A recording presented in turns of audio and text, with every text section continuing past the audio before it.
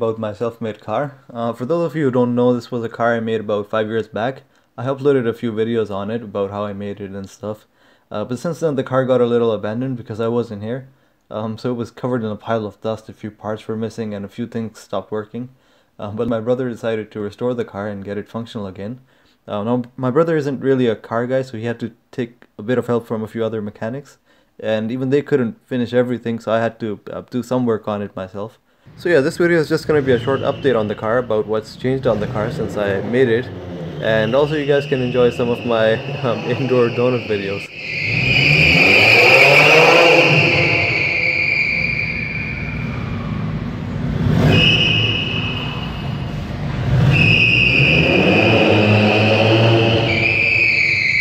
So starting off with the changes, if you remember from the previous videos, the car had a manual transmission which I had converted to an automated manual transmission by using two motors. So basically there were two motors at the back, and one motor would move the gear lever side to side and the other motor would move it forwards and backwards, and there was a circuit controlling all this.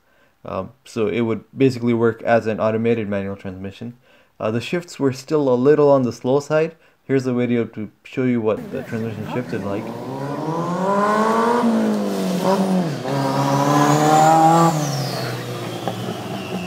But I believe that if I had a bit more time to program the thing properly, I could have made it shift a lot faster. But what ended up happening anyways was that my brother decided to get rid of the manual transmission and put in a simple automatic. Because when he was restoring the car, they had to rewire everything, and the mechanics couldn't figure out the wires for all of this. So yeah, they just decided to put in a simple automatic, which I wasn't too happy about at first, but later when I drove the car, the automatic transmission did make it a lot easier to drive the car. So in that case it was a good thing.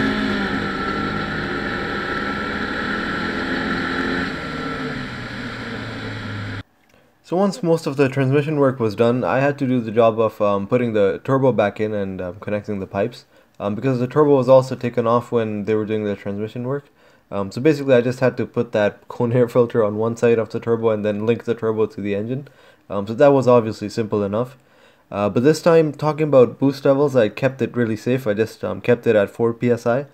Last time I was actually surprised at how much abuse this engine took, because last time when I was driving this car, I had the turbo boosted all the way up to 9 psi. Without an intercooler, because the intercooler, I had an intercooler before, but the intercooler radiator broke off because I had a bit of a crash.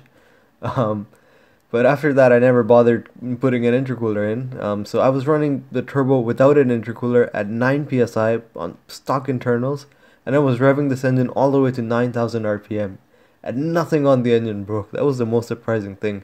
I never dynoed the engine, so I'm not sure how much power it was making. Here's an older video of back when I was revving this engine all the way up to 9,000 rpm and running 9 psi of boost. You can literally hear how high the engine is revving in this video. So yeah, that was the most surprising part. This engine did not blow up no matter what I did to it.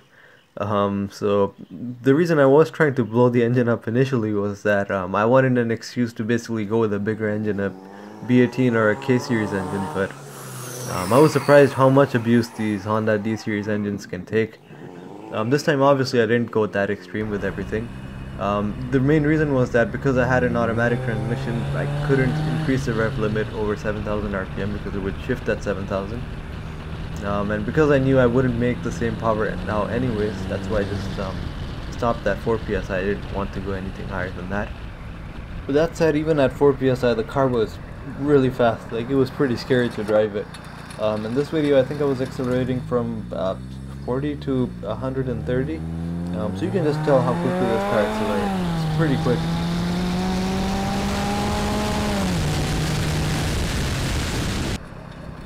So now talking about suspension, this car had a push-rod suspension on all four wheels, and I was using shocks from a motorcycle.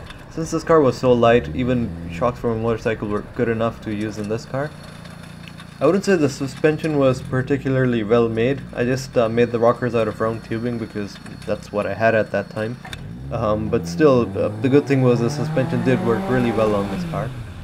And the good thing about a pushrod suspension is that it made things really easy to adjust.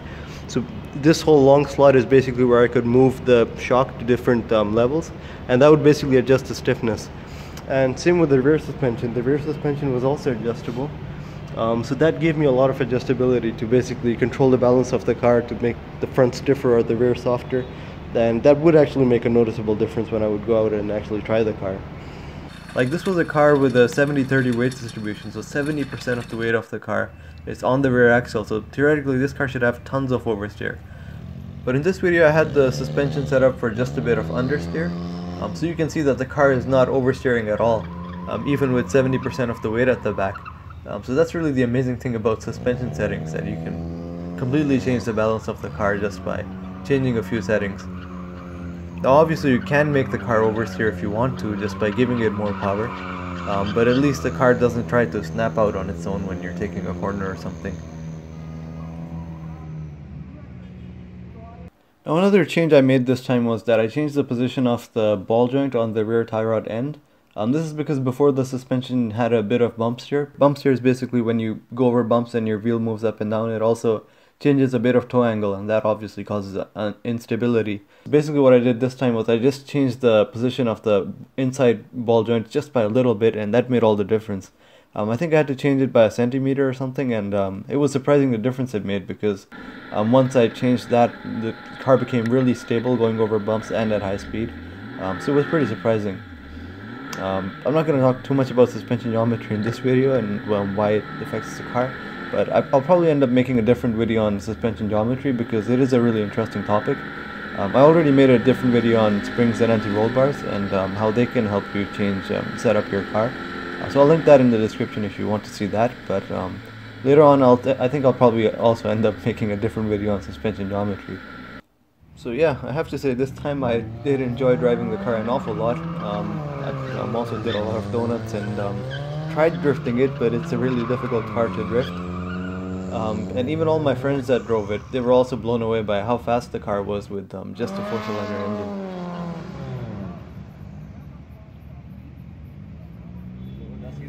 So talking about what happened to the car, one day I was driving the car a bit too fast, and I gave it way too much power coming out of a corner, and I lost control of the car and crashed.